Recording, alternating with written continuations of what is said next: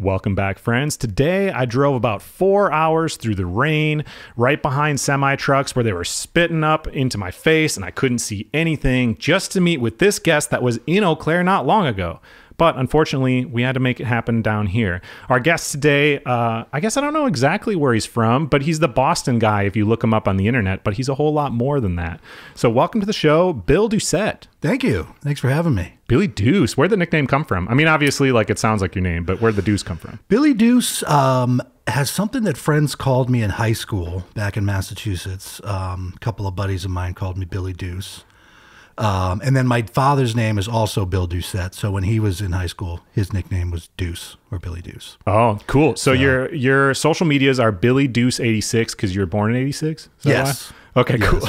I just assumed so. Yeah, I'm going to change that to 96 pretty soon. There you go. Get 10 years back. Hey, man. I mean, I was born in 90, but yeah, once you get north of 30, all of a sudden, you're I'm going to drop the number. I'm not a young guy. Well, can you get Billy Deuce? Somebody has to have it, I assume. Somebody probably has Billy Deuce. All right, let's talk about who Billy Deuce is. A lot of people know you, again, as being like the Boston guy that's in all the Charlie Berens stuff, right? Mm-hmm. But you're a lot more than that. You're a musician. You're a stand-up comedian. You do a lot of content on YouTube. What all is it that you kind of do?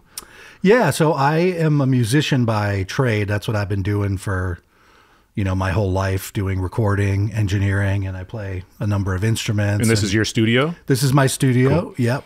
Charlie actually is the partner in this. So it's our studio. He's also a musician. I don't know if you knew that. I did. Yeah, he put out an album with Adam from Horseshoes and Hand Grenades. A second. They did 2 albums. 2 albums, yeah.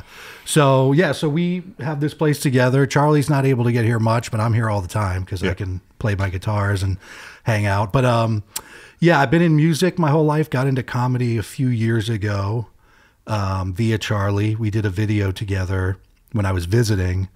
He was like, hey, you want to be in a video? And so I was in the video and it did really, really well. It was basically the East Coast versus the Midwest. So he picks me up and we go for a drive. I saw that one. And it just blew up. And so I just started doing more and more stuff with him and it just sort of snowballed into sort of a new avenue for me. You weren't doing comedy before that at all? No, not really. No. Oh, I mean, okay. I've done some acting. Comedy. I love comedy. I like to think I'm a funny person. You're absolutely hilarious. I got to see you when you performed at the Pablo Center. You were the opener for Charlie's show, which I wasn't even planning on going to that show. It sold out and everything. And then a friend of mine just texted me randomly that he couldn't go anymore. Oh, so those tickets just like fell into my lap, which was my first exposure to you. So I actually got to see your stand-up, which was awesome. Although you did make fun of all of Wisconsin to start the show. I did. Yeah. I'd like to start the show by alienating 90% of the audience. Yeah. But no, I mean, I've always been a huge fan of movies, television, probably to a fault, a little too much consumption of movies and television. I didn't show you in the other room, but I collect VHS tapes. Oh, cool. Which is a very weird and inexpensive hobby. Well, yeah, dude, go to thrift sales and you used to, I don't know if they do anymore. Now these trends are all coming back, but you could find VHS tapes for $1 in bins at thrift sales all the time. That's exactly what I would do. I would go around. In New England, we have a chain called Savers and they're thrift We have shops. them here. Oh, you got Savers? Okay, yeah. Good to know.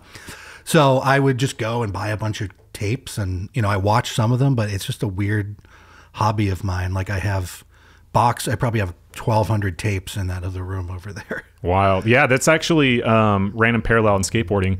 The brands FA and hockey, FA stands for fucking awesome, which is hilarious, but they're like big brands. The owner, Jason Dill, a lot of his creative stuff comes from that. Like people have asked where he gets graphic ideas and things from, and it's from finding VHS tapes that don't have labels, watching them, and then coming up with ideas. Oh, that's funny. Yeah. Yeah, it's not like, I may have 1 or 2 tapes that have some actual value. Like if you have a fully sealed original release of like Ghostbusters, it was never opened, that's going to have value. Yeah. But mostly I just have like 8 shitty copies of Forrest Gump and Mrs. Doubtfire. I didn't see Forrest Gump for the first time until like fairly recently. I was never like a media person. And then I'll go on these weird little spurts where I'm like, I'm going to get caught up on famous things. And I'll watch like 5 really famous movies in the course of 1 week. And then I won't for 6 more months. Okay. But Forrest Gump was one of the ones relatively recently where I'm like, I can't. And Castaway was another one where I'm like, I've never seen these movies. Anyways, let's get back to what we were talking about. So you live in Wisconsin now. You met Charlie in high school. Yeah. So you've moved around. how are you Boston guy, but still a Wisconsin guy? Give me more of like the understanding of what that actually looked like. Yes, it is confusing. And for that reason, I do get a lot of people commenting that are like, you're not from Boston, or like, how come you don't have an accent in this video? And I guess to some extent they're right. But my family, extended family back for generations, has always been in the Boston area. Yeah. My parents are both from Boston. I'm the only person in my family history that I know of for hundreds of years that was not born in New England. Okay. I was born in Annapolis, Maryland. My dad's job, I moved around a ton as a kid. So I lived in Maryland, Michigan, Oregon, New Hampshire, Pennsylvania, and Wisconsin. Okay. And then moved back to Massachusetts when I was 14. So I've been in Massachusetts for, I'm 38 now. So I think I've done enough time in Massachusetts to call myself a native. But I've been there for 22 years. So how long did you live in Wisconsin before that? Not very long. I was here for 7th and 8th grade. Yeah. Then we moved to Boston.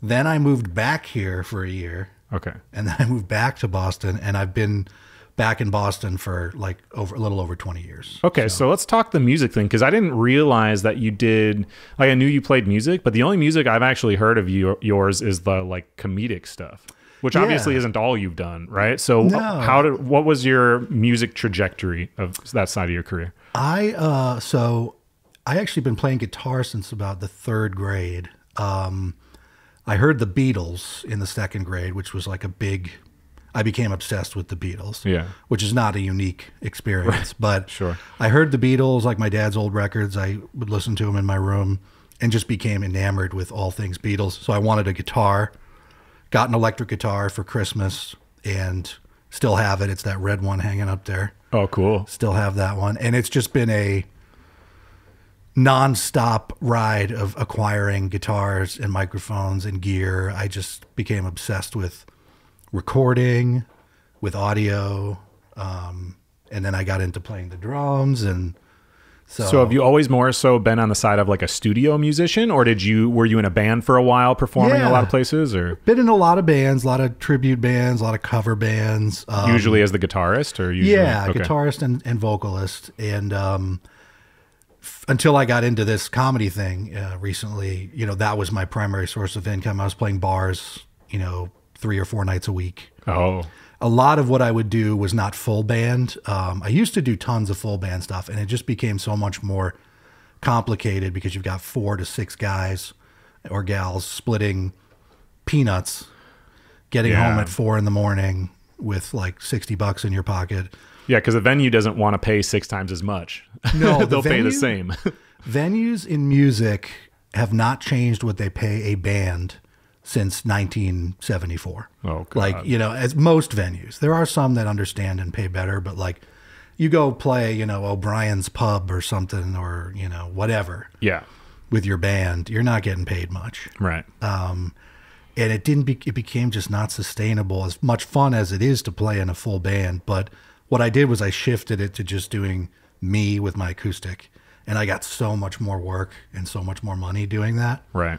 So that's what I was doing, and have started doing it again actually recently because I missed it. But that was my income was professional musician for most of my life. Did you put out a bunch of albums and stuff, or was it mostly doing cover things? Mostly covers, and then I'm an audio engineer and I record, so I've had recorded a lot of other people's music. Yeah. Do you specialize in any specific kind? I wouldn't say I specialize in any specific kind. I would say I have no experience or knowledge recording like electronic music or like hip hop kind of stuff. Not for any reason. It was never my thing. And so I never really had any artists come through that were doing that. So like, I'm more of an analog instruments kind of guy. Right. I'd like to expand my knowledge and be able to make like beats and be able to do what popular music sounds like now. But Just haven't gotten into that. Well, yet. and there's so much genre overlap at this point. You know what I mean? Like there's rappers that then will have actual instruments, not just beat machines and stuff. And there's only more and more and more of that. Like starting to become a big thing. Like I'm starting to see a lot of reintegration of live musicians into hip hop and rap and well, and not only that, like I've shouted him out on the show too many times, but Sunreal's like my favorite music artist. He was number 1. Well, he was number 5 most streamed artist on Spotify for me. But then I got to interview him in Minneapolis when he was coming through on tour, and now he's been number 1 on my streams. But anyways, Sunreal. Okay. Yeah, he's from Vancouver, but he came up in the rap industry. He had has a song on YouTube called "Everywhere We Go." Like the music video has 40 million streams. Like he blew up kind of overnight with that song more than 10 years ago.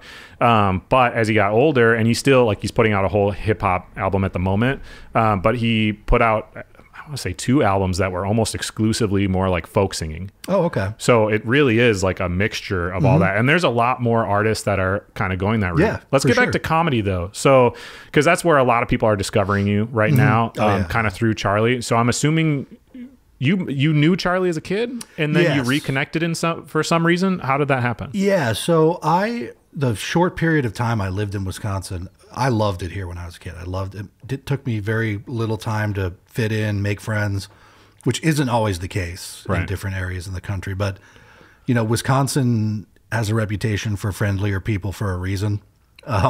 So when I moved here, I just made this amazing core group of friends in 7th and 8th grade. And that was Milwaukee area. Yeah, it was Brookfield, Wisconsin. Yeah, okay. So 20 minutes from here. Sure. And so when I would come back and visit, you know, I would do that probably twice a year because I was so close with this group of friends. And Charlie had integrated into the group. He always went to Catholic schools. Yeah. So I was in public schools, so I didn't know him very well. But then in 10th grade, we were hanging out a lot and became close friends. Sure. And I would go back and visit a couple times a year, stayed in touch with everybody, and, you know, people's weddings and whatnot, always seeing people, and went to a buddy's wedding about 5 or 6 years ago and saw Charlie there. And we're, you know, drinking, having a good time. And I just started doing like impressions. Okay. And, you know, just started goofing around. And, you know, he just kind of locked in on it. Like when he sees something funny or a good idea, he's like, the notepad comes out and he's like, oh, it's great, do that again. And he started filming me and stuff. Yeah. And so that was sort of the seed that planted working with him. Yeah. Because he kept in his mind like, oh, Bill's funny, I should put Bill in some stuff.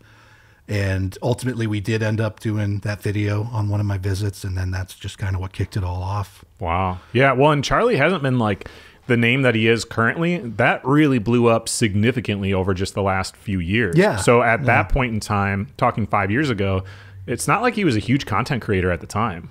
No, not certainly. I don't think at the level he is now, but he was growing exponentially at that time. And yeah, like you said, I think over the last like 3 years, it's really been a trajectory for him. So because that's a big part of your career at this point, I would assume, because you're traveling around with him and everything, you don't have time to be recording other things. What was the first, like, when did that become your career? Like, what was it, a tour that he was like, hey, will you come with and do this, where you're like, okay, I'm going to put everything else relatively on pause to focus on this? Or at what point did it switch where you're like, doing comedy, not exclusively with Charlie, but like doing comedy was going to become part of your career? Probably like 2 years ago, it took over more of my time and became the primary focus. Were you living here at the time? No, I was still living in Boston, doing videos in Boston, flying out here a lot to work with him. And it just got to the point that I was coming here so often and so much of what I was doing was based out of Wisconsin that it just made sense to get an apartment here and move here. And that was, I've been here for about a year.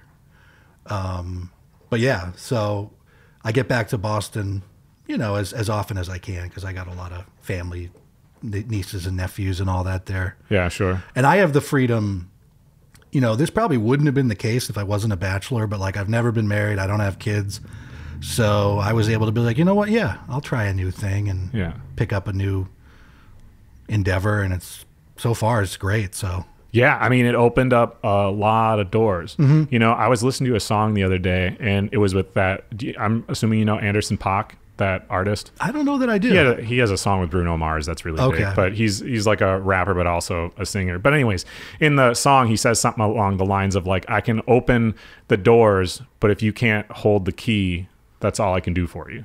You know what I mean? Which is like what's happening with Charlie as far as like getting you in front of some people. Like that's one part of it. But for you to build your own career, it's ultimately up to you to be able to create your own content with your own ideas and to be able to do stand up on your own and be successful in all those things. He can get you in front of some people by bringing you on tour or whatever. But like if you suck, you suck. You still have to build everything yourself. And I think a lot of times people think that people are just riding coattails. Yeah. But it doesn't work that way, man. If somebody's dead weight, they'll be dropped. Doesn't matter how good of friends you are. Business is a business. You know what I mean? Yeah. I mean, the opportunities I've had have been, you know, the paying your dues as a comedian means doing small clubs, doing open mics, working for years and years and years at it. So I don't want to say I got to skip some of my dues or whatever, but I did all of a sudden find myself in front of a theater full of people doing stand-up, and that's not the typical route. Right. So because, like you said, like because of Charlie's fame and I was sort of riding his coattails and experiencing like these big productions and these, you know, thousands of people before I had really put in a lot of time in smaller clubs and stuff. And, you know, I don't have any stage fright issues or anything like that, which is great because of the music thing. Right. But it did feel weird to get out there. I felt a little bit naked without like a guitar. Right. And the comfort of, I'm going to play this next song. But I did have the advantage of not being inexperienced in entertainment. Sure. So I was able to come out on stage and there was nervousness, but not like straight on stage fright. Right. But the funny thing is, you know, I don't really get nervous or worked up for these big shows like the one you were at and stuff. Yeah. But if I go to a comedy club where there's other comedians and there's maybe 50 people or less, that really scares the shit out of me. Sure. Because it's so much more intimate. You can Right. see the whole audience. You can see reactions in real time. And it's real. It's much more real, you know, and I have a much more a hard time with doing that than I do like a big theater, which is weird. Well, yeah, but it's also because I've talked to a lot of stand-up comedians, and this is a weird parallel. I always bring up skateboarding, but that's just because that's like where my background came from, right? In skateboarding, there's like your pros, and then they call them, which is silly, they're Instagram pros, right? Mm-hmm. And it's the same kind of parallel of people that went the original, like the regular route of the industry, right? And paying their dues in that kind of way to become a pro skateboarder and build a career. But it's a different world now, and there's all these other people that are just as good, you know, or whatever, but they come up on their own platforms, mm-hmm. you know what I mean, through social media and those types of things. And a lot of times they become a lot more successful and than what the traditional pros are, right? And so with comedy, it's a similar thing. I was talking to Sean Patton about it a little bit. And I know that there's some comedians that get frustrated by that because they're like, oh, I did all this, blah, blah, blah, blah. It's like, well, it's a different world now, and it's a changing world. And, you know, Charlie, as an example, is incredibly successful and sells out these huge, huge, huge venues for stand-up when he is not nearly as experienced as some of these other, like, purely stand-up mm-hmm. comedians. You know what I mean? Yeah. But at the same time, it's like, it's just a different world, you know, and he's has a different type of audience too. But I would imagine if you go to like a true comedy club or whatever, then all of a sudden now the people that are watching you feel like they're critiquing and watching your actions when you know that they've put in all this work in like the traditional path. Yes. So I would assume you get a little bit of a like imposter syndrome kind of a feeling from it. Yeah, no, I have a pretty bad case of that. I try to just, you know, look at it like, hey, I got lucky with this particular connection, and try not to feel too guilty about some of the steps that I've gotten to skip, but I'm also trying to go back and do smaller clubs and go to open mics and stuff like that. Yeah. But yeah, if traditional stand-up comics had social media in the 90s or the early 2000s, it would have been a lot different for them, for sure, because that used to be the avenue, was do all these open mics, maybe, or these shows, maybe you'll get a special if you can get the attention of Comedy Central or HBO or whomever, or an appearance on one of the late night shows. That was your break. Right. And until you broke through there was that barrier where you're just at a ceiling of how many people are going to come see you and know who you are. Social media has just blown the doors off of that, and anybody who's willing to commit the time and has some talent and is funny can achieve a following pretty quickly if they're talented and if it's good stuff. And so it's just a different age where comedians can do just sketches and little bits and then get these amazing opportunities and deals with Netflix or it's kind of it's kind of like acting though, it is acting, but it's kind of like how there are comedians that Eddie Murphy is an example, right, that like did stand up forever, whatever, but then made their money in movies. And it's a different lane. Like, it's still comedy, but it's a different lane. It's a whole nother part of the career, and not everybody wants to do that. But like that's its own respectable lane. So let's talk about the first like tour that you guys did. You started getting into comedy, but it was all sketch-based stuff. When did you decide you were going to do stand-up, and did you put together like a huge, like a 30-minute thing to be able to do your own sets places, or was it exclusively you were just going with Charlie to open? Like, just going with him. I've done a couple little shows on my own or other people's shows, but it's mostly been with him. And the first time I did it, he was actually coming to do a show in Boston. Okay. Which we're doing another show in Boston this year. But he's like, Bill, you want to do some time in Boston? So I jumped at that opportunity, and I wrote like 10 minutes, maybe. Yeah. And the reason I did about 10 as opposed to 5, or what usually a opener does, is because I had a lot of friends and family coming to this theater. Yeah. So that really helped me a lot too, knowing that I had support out in the audience. It was a theater called the Wilbur in Boston, which I want to say is probably about 1,200 people. Oh, it's a big crowd. Yeah. Yeah. Maybe about 1,000. I'm not sure exactly, but so yeah, that was the first time I did it, and it went pretty well. Surprisingly, that was the first time you did stand up at all. Yeah. Wow. Yep. That's a big crowd and a lot of pressure for your first time. It was, and then I did, shortly after that, we did a bunch of dates in Florida at this really little club. Well, not really little, but a small club called Off the Hook Comedy, and I want to say it's Naples. Okay.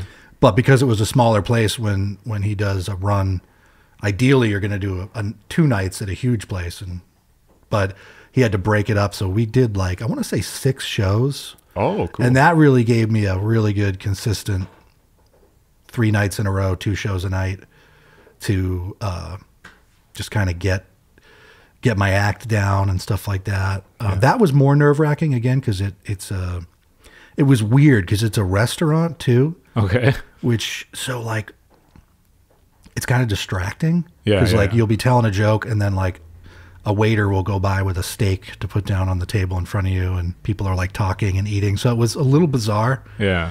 But still a good experience. Right. Uncomfortable situations like that, I just have to be ready for that. Yeah. And get used to that. Like when I did a show recently, I can't remember where we were, but it was a big theater, and the people in the first row were just talking. Talking at me, to me, it was a 2-way conversation. Yeah. And that was the first time that it really happened to that extreme. Sure. I wasn't being heckled or anything. I don't think I've been heckled yet. But it was just Jesus, will you shut the hell up? Did you come here to have a conversation in the front row?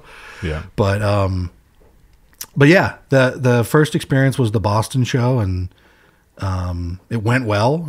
I didn't bomb or anything, so I stuck with it after that. Approximately, if you had to just guesstimate, how many shows have you done? Because you guys have been traveling and you've done a whole bunch by now. But yeah, I mean, that tour, he does rotate the openers. There's a few people that changes it up, so I'm not on every show. Right. Does Adam do a lot of them too, or was that just an Eau Claire thing because he was in the area? No, Adam Gruhl does a lot of them, and I think a big part of it is because the new album, to promote the new album, because they do a few songs from their new comedy album. Yep. And what Adam does when he comes out is he does a couple of songs and does some jokes.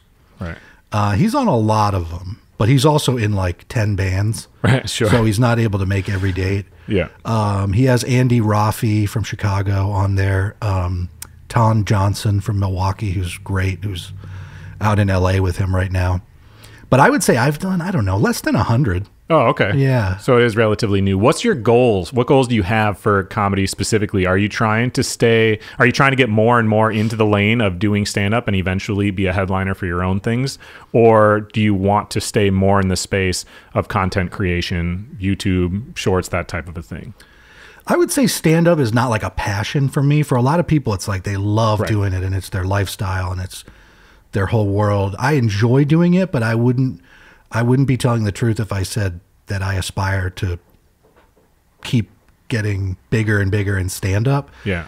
I want to keep doing it, but what interests me more is sketches and doing comedy that's on film. You know, like I'd love to do some acting. Yeah. Even if it's just a bit part. You know, I'd like to break into that. That's probably more compelling to me. How do you chase that living here in Wisconsin? I don't know. I don't know. Pretty difficult to do, right? You kind of have to be in LA. Be some inevitable trips to LA, but yeah. You know, in this day and age, it's kind of the nice thing about technology and social media is that you can kind of live somewhere that's not the epicenter of the entertainment industry and still get work, whether it's voiceover or whatever, because you can just jump on a plane and be there, you know? Well, not only that, but like being on TV or whatever, dude, Charlie can make a video that gets way more views than something that is on Comedy Central. Yeah, you know what I mean? So like the yeah. acting is like, it sounds awesome to be able to be in, you know, say like Whitest Kids You Know would be like an example of like a sketch comedy show, right? That was on Comedy Central. But of those videos, people have seen like all of them, right? Like a ton of people have seen them. However, there are ones that you could just make with Charlie when you're on tour that you're acting and doing the same general thing. You're just not in a studio, but it reaches even more people and you can make more of a career out of it. So it's like all kind of blending in that way. It is.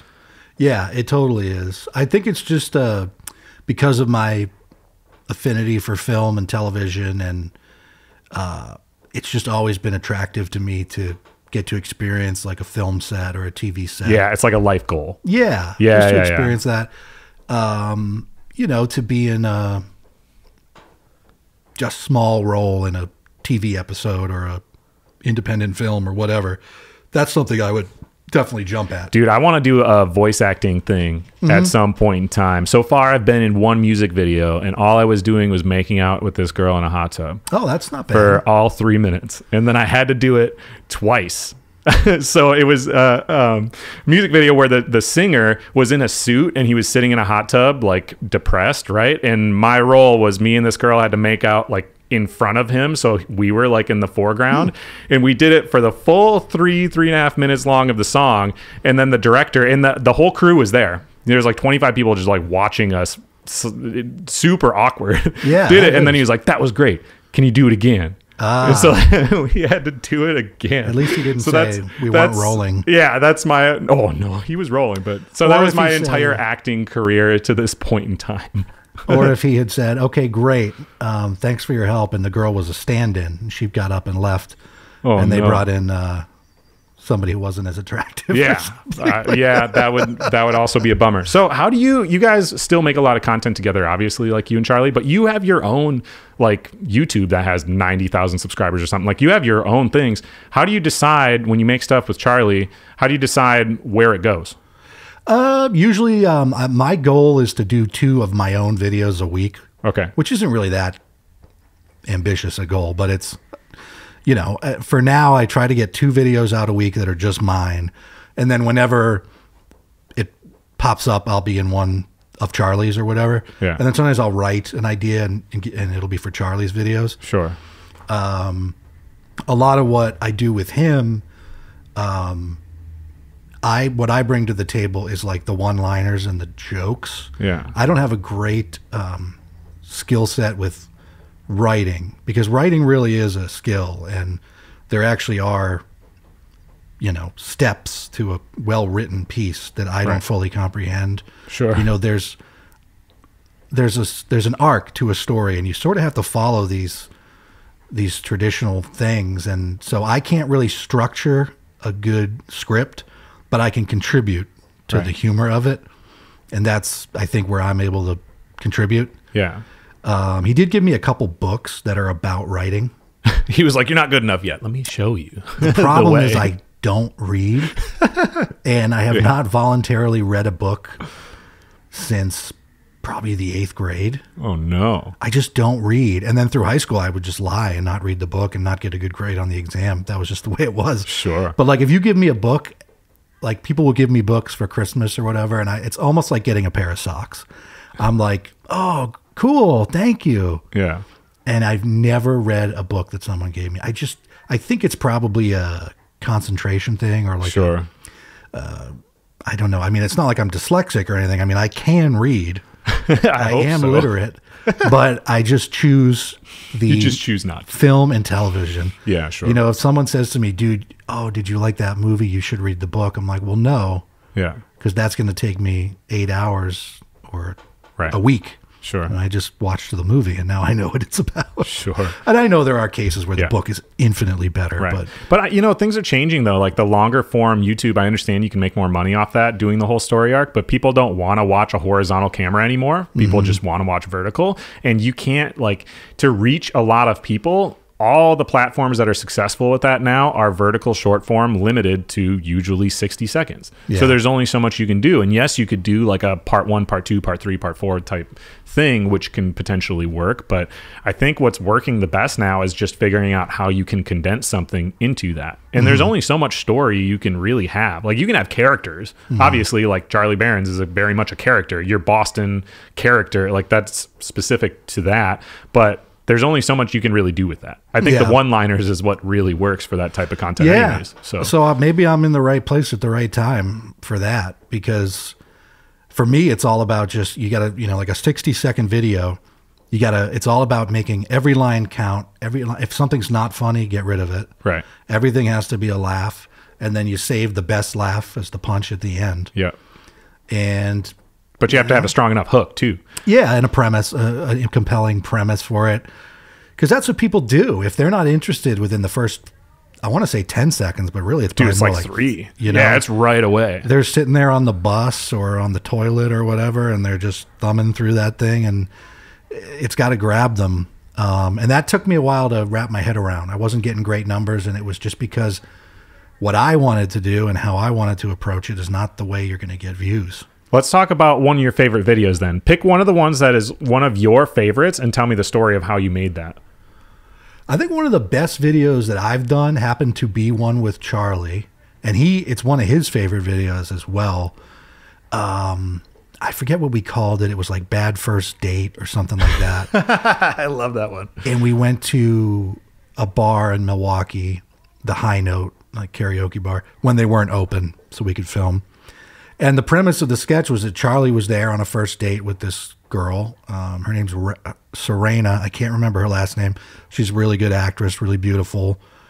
She was awesome. But the premise was he's with this girl, and then it pans out, and I'm there, just a random dude who was at the bar. Yeah.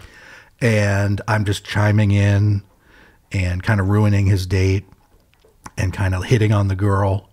And he eventually becomes like a third wheel to our situation, and we start connecting and singing together. I'm like, oh, you like this song? And we sing it together, and eventually I leave with the girl. Yeah. And Charlie's just sitting there at the bar alone. It's worth a watch. Yeah, I think it's hilarious. The reason it went really well, in my opinion, was because we did a lot of improv. Oh, sure. And that's just what I prefer. It makes, for me, if you do it well, it's more convincing than reading lines. We had a premise, we had a structure, we had, all that. And we did make sure we hit all the marks we needed to hit, but a lot of it was just improving. Yeah. And I think that he and I do that well together, and that sketch really was good. Yeah, no, I completely agree. I like that one. Yeah, I like that one. I really liked your bar tips one, which kind of was like similar. That was just the other day. Yeah. That one was really funny. I love all the Boston stuff, obviously. Yeah, you're crushing on the short form, and I think a lot of that is the case. It's better. It's unfortunate to say, but it's true.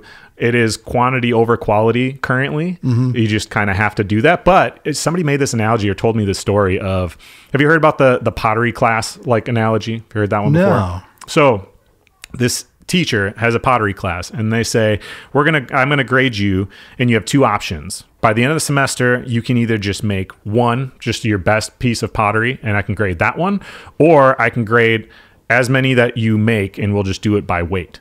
Right? Oh, okay. So what do you think is the best piece of pottery that's made?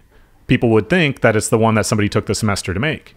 But in reality, it's not. It's the people who made a ton of them in the meantime, because they learn so much every single time. Even if they were just haphazardly throwing stuff together, they build up so much experience during that time that by the end of the semester, the things that they're making quickly are better than the things somebody struggled with the entire semester. That makes sense. Right? And so when you're doing like doing comedy like that and all these little things, you actually do get really good simply because of the repetition of putting it out, and you're not overanalyzing anything either. Yeah. Because you don't have time to overanalyze it. You're just putting those things out. And like I said, it kind of sucks because it's an oversaturated thing as far as like putting stuff out there, but you do end up creating good stuff that way, and then you can just whittle it down and get rid of the things that didn't work. Yeah. You know what I mean? You're not a sponsor, or anybody else doesn't decide whether you're successful based on your least viewed content. Right. It's on your most viewed content. Yeah. Oh yeah. I mean, I have videos that I don't even think my mom watched. I mean, I got videos that have like 800 views, but then I have some videos that have millions of views. Right.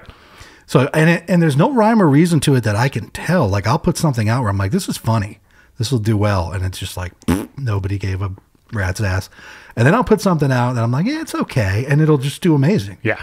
So it is figuring that out. And over the last like 2 months or so, I'd say I'm really finally starting to get it and get what is going to do well, right, and how to craft it. But yeah, I would spend hours and hours and hours tweaking and editing in Premiere a 60-second video.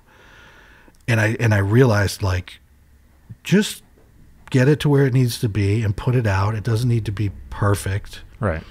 And I find that if I have that mentality and don't nitpick every little thing, it's just way easier and way less stressful. And it'll do fine. Yeah. A video I spend 12 hours on, I'll put out, doesn't really do that great. Then I'll come up with an idea in a hotel lobby and just shoot it on my phone, put it up, and it does amazing. Yeah. So who knows? No, I definitely think that's the truth. I think when you're trying to create something perfect, that first 90% will take, let's say, 3 hours to get 90% done with this product. But to get to 100% done is going to take all week. So is it worth putting all that extra time for the little bit of 10% potentially better? Yeah. Or you could make 10 times as many videos that are at the 90%. Yes. And I think it's just a better route. Again, like I said, I think you learn during that process anyways. Thank you for having me in your studio. This has been a cool experience coming down and hanging out with the Deuce, man. Yeah, thanks for having, I was going to say thanks for having me, but I guess we're at my place. Well, thanks for having me on the show. Yeah, I'm going to do all the work. You get to hang out for an hour and a half, and then I'll work on it all week posting I look forward clips. to seeing it. Dude, it's going to be dope. You're going to get sick of all the notifications from my end. I have a gift for you.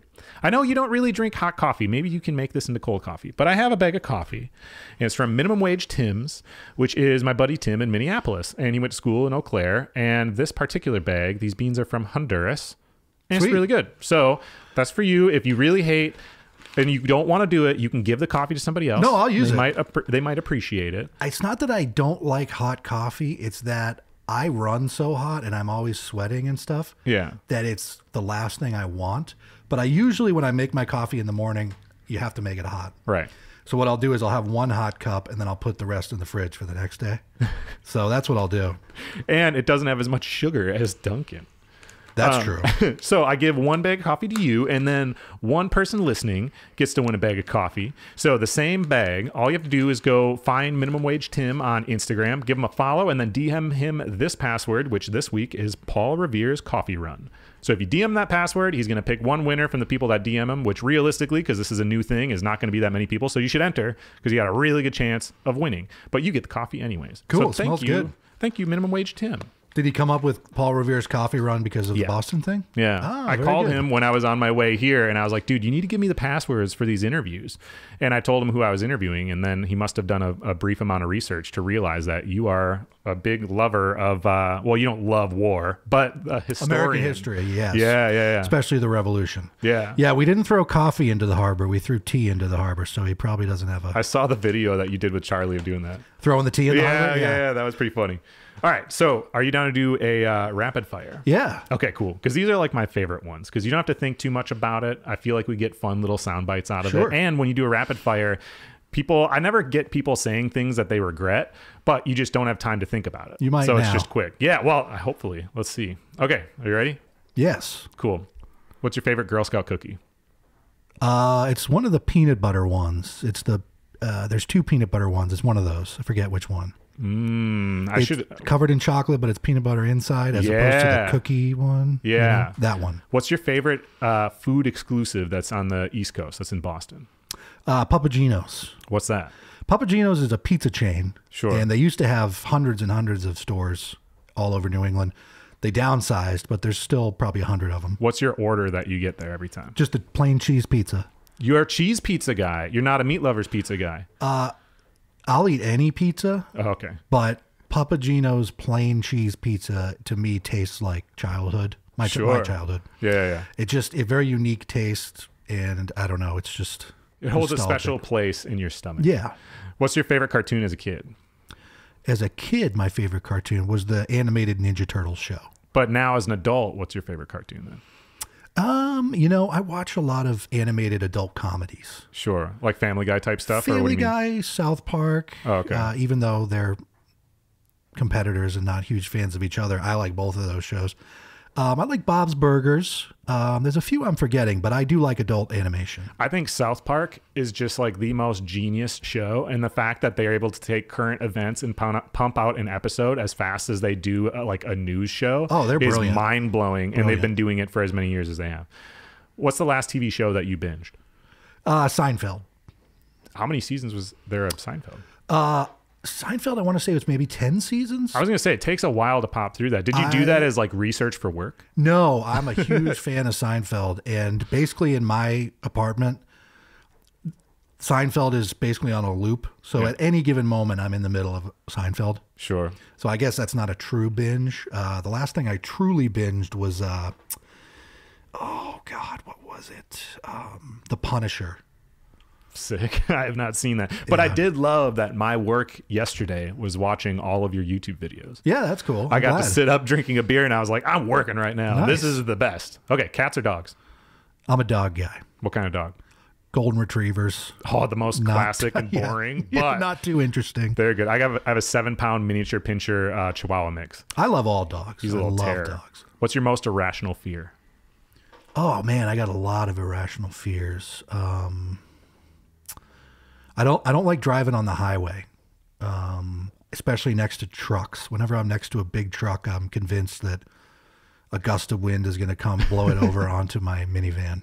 Okay, so when you guys go on tour, I know obviously you fly places, but do you guys drive, and who's the driver? We drive, and I'm not a bad driver by any means. I've actually got a pretty clean record, but I wouldn't describe Charlie as a great driver. Okay. Neither would anyone that knows him. Sure. So he does not drive, and that's agreed upon. Actually, the road manager is Dante's right-hand guy. Charlie's right-hand guy. His name's Dante Williams. He is a great driver. You feel safe taking a snooze while he's driving next to semis? I feel safe. Sometimes he's a little more aggressive than I would be, but you got to be on the road.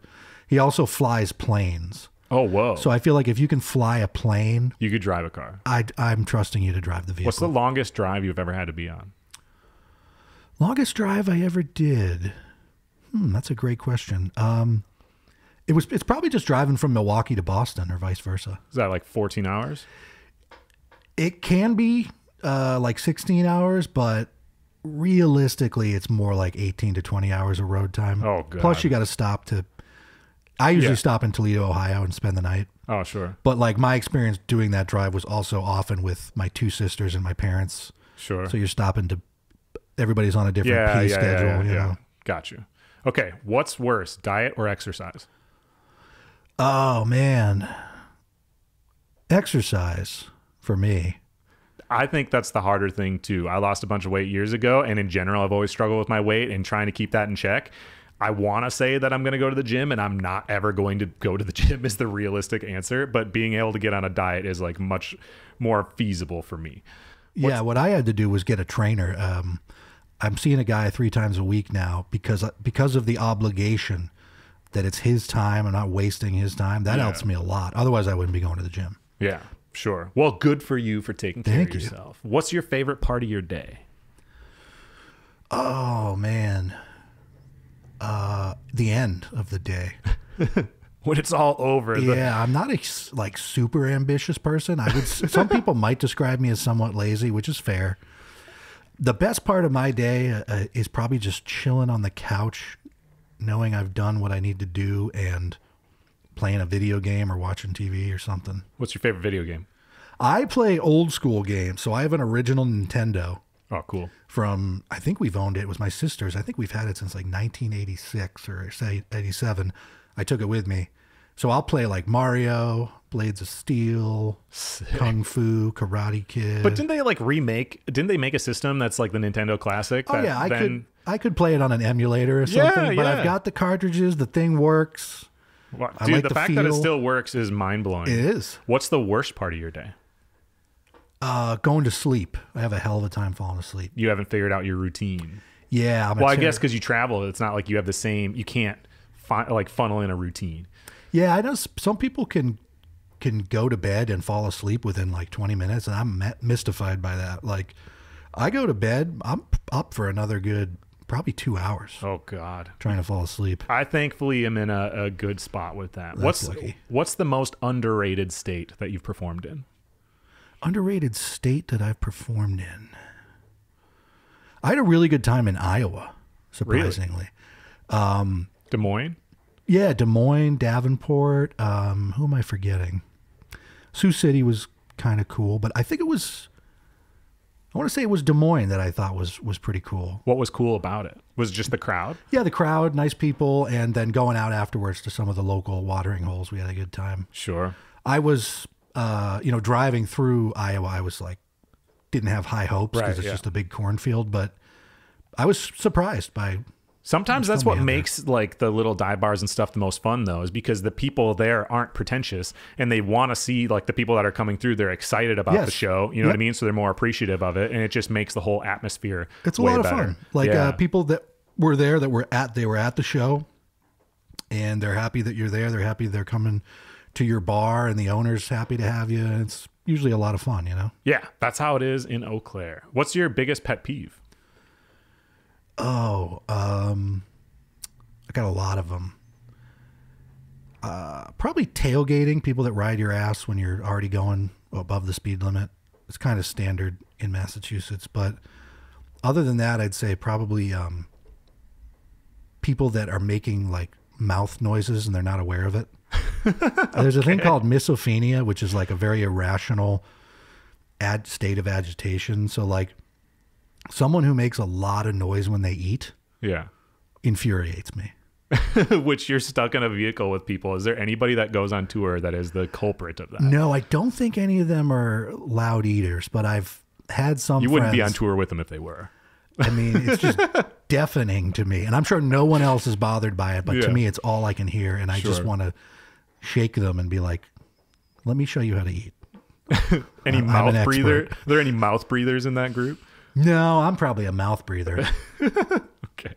So what's the best thing about Boston? Because the worst, I'm assuming, is the tailgaters. What's the best thing about Boston? The best thing about Boston for me is the history. There's so much history there. There's so many cool things you can do pertaining to the history of the Revolutionary War. Right. A lot of that spills out of Boston proper into some of the suburbs where the actual engagements and stuff took place, but the history there it's such an old city. By American standards, it's an ancient city, so that's cool to me. So then what's the best thing about Wisconsin? I like the layout of the roads. Boston is basically a just complete nonsense chaos. The roads, were built over hundreds of years. They were used for cows, and now we got people driving trucks on them. Wisconsin was a city that was, or Milwaukee, was a city that was built so much later, and they actually thought out the grid, the flow of traffic, and the design of the city, and that's what I like about Milwaukee. And the ample parking. You can always find parking. Sure. Yeah, I mean, I think the best part about Wisconsin is the fact that it's not competitive. I Not think really, no. when people talk about Midwest nice, I think that's the biggest part of it is that people just aren't as stressed out because it's not as competitive. No, so then it's it not. doesn't bleed into every conversation that people have. Right. And people don't feel like they're in as much of a hurry. Right. There's less of an edge to people.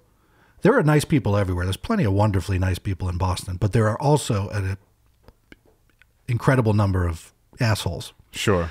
So there's an edge there because there's less space. There's more people. It takes forever to get places because of traffic.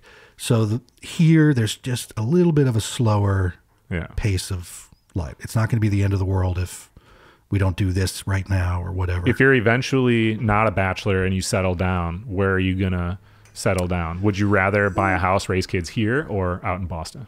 I would be indifferent. It would really depend on the person, you know? Yeah, sure. If somebody really wanted to live here, I'd be fine with that. I mean, I love it here.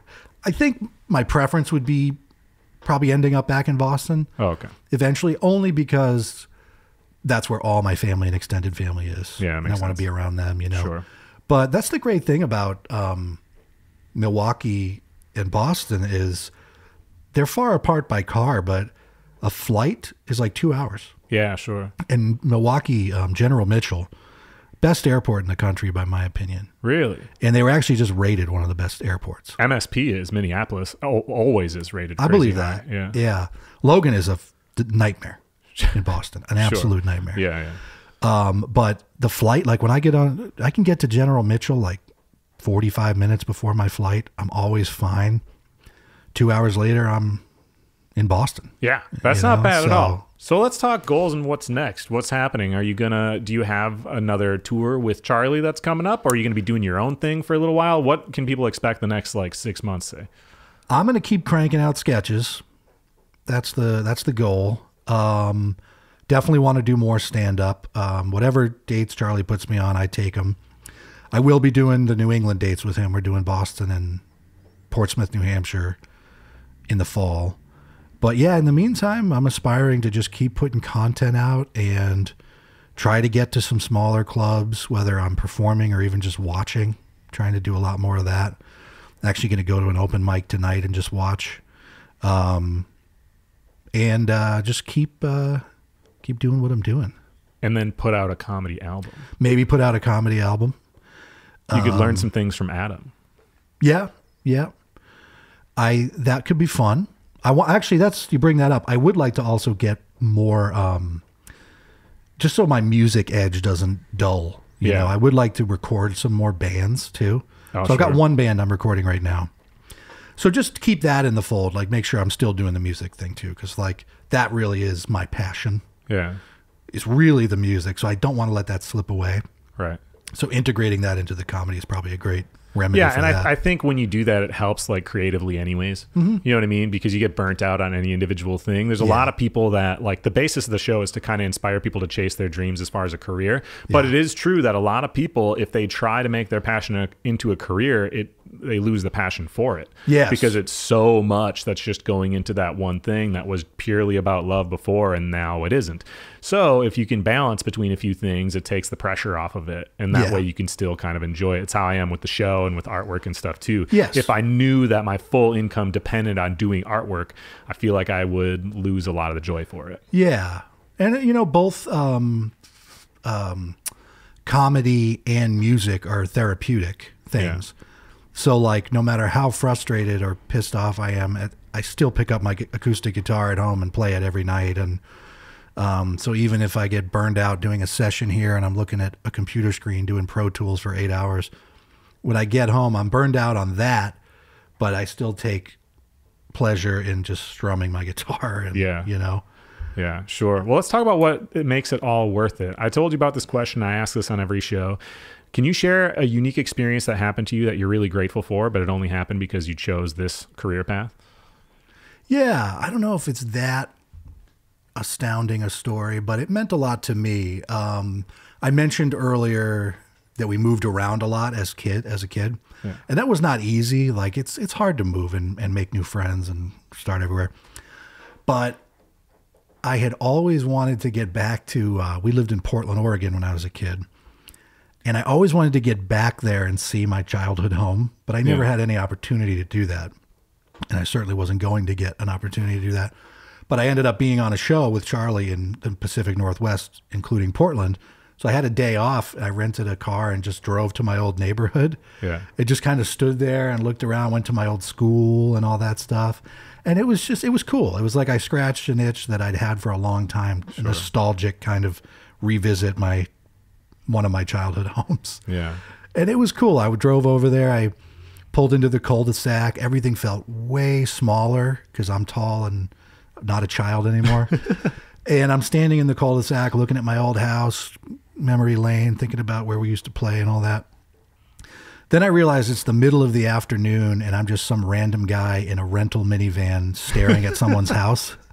So I decided I'll probably wrap this up. Took a couple of pictures and got out of there. But that was nice for me.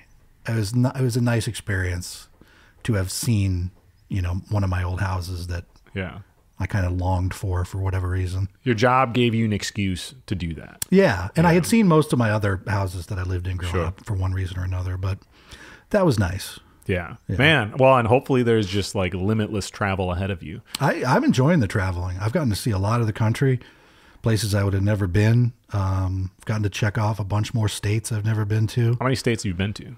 You have a number? I don't know. I've probably been to like 36 of them. That's the exact number I've been to. Really? Weird. Yeah. There's always a few you forget about. Sure. Like technically I've been to New Orleans, Louisiana, but it was just a stop on a cruise ship. Sure. So I'd like to experience that. I went there for Mardi Gras last year. That'd be fun. It was a wild time. If you could pick one city anywhere in the world to perform, what's one that's on the bucket list? In the world, I would want to go to either Dublin. Yeah, because you're Irish. Yeah, because of Irish descent, and I've heard it's just a really fun city. Yeah. And the Irish people just seem like a hell of a lot of fun. Yeah. And the Irish folks I've met, actual Irish folks, not Boston Irish like me, they just have fun people. Yeah. They're having a good time. They got good personalities and seem to have a zest for life. And I just want to see Dublin or London. I think you would. I think you would really love Edinburgh as well. I was going to say Scotland. Edinburgh. Yeah. Scottish people have a little bit more of an edge on them, I think, than Irish, but in a fun way. I was going to say Glasgow, but I have heard Glasgow's dope too. Edinburgh, I'd love to. Well, Edinburgh has a lot more history. Okay. So the Edinburgh Castle changed hands between the Scots and the English a bunch of times over the years, and it's built on top of what was a volcano. Oh, okay. And it's looks like a because there were a lot of battles there, but it's like a true castle up on top of the hill. That's cool. Right? So that part of it. And then they're the whole, they call it the old capital, but the old part of the city, that is all still cobblestone and everything from way, way, way back when. So there's ton of history. But then the other part of the city is true city. So it would be nice to get out and see either the Scottish or the Irish, because we share that common bond of our hatred for the English. Yeah. Just kidding. I think it'd be funny. No, we love the English, but they had their problems. I think you guys need to do some skits, you and Charlie, because I've seen them of Wisconsin guy in LA or whatever. I think you need to do that internationally. That's the next thing. International tours, and then go to Berlin and do content like that. People would love it. Would be fun. Yeah. I would support that 100%. So how are people going to see that happen? Can you give a shout out to all your different outlets, how people can support you and follow you moving forward? Yeah. I mean, just following and liking is really the way to keep moving for me. They can find me on Instagram, Billy Deuce. It might have Billy Deuce 86. I think it's Billy Deuce 86. And I'm on the TikTok. Same handle? Yep, same handle. I'm on YouTube. I believe it's the same handle. Yeah. And the Facebook. And I'm also on X, but I've never logged in. Someone made it for me and does the posting for me. Oh, cool. X is what they call Twitter now, right? Yes. Okay. Yeah. Just if they wanted to reach out, what's the best one? If they had a question, they're like, Chris didn't ask this at all. What's the best way to get a hold of you? Oh, yeah. You can just DM me on Instagram. Instagram's the one? Yeah, I keep that inbox empty. I usually reply to everybody that texts or sends me a message when I can. So it wasn't special that you reply to me? No, I reply. Well, unless it's, some people will send some weird shit and I'm like, stay away from that one. But sure. No, I try to answer the inbox on Instagram. Dope. So, yeah. Well, yeah. And then follow over at YouTube and everything. You can find Passion Pod literally everywhere. YouTube's the platform that I'm pushing really heavy and working on.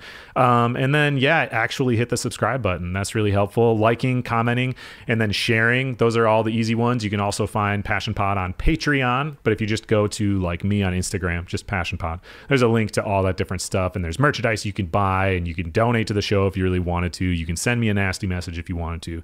Whatever. Either way, I'm also posting more than 3 clips a week because I'm cutting up episodes, but posting very frequently, especially over on YouTube. So find that platform, and then yeah, go drop little fire emojis on every single one of our videos for us. Pretty please and thank you. Dope, dude. Well, thanks so much for having me again. This was an awesome time. Glad we were able to make it work. Yeah, for sure. No, this was fun. Thank you for joining us for this episode of The Passion Pod. We hope you enjoyed it as much as we did. We'll see you soon.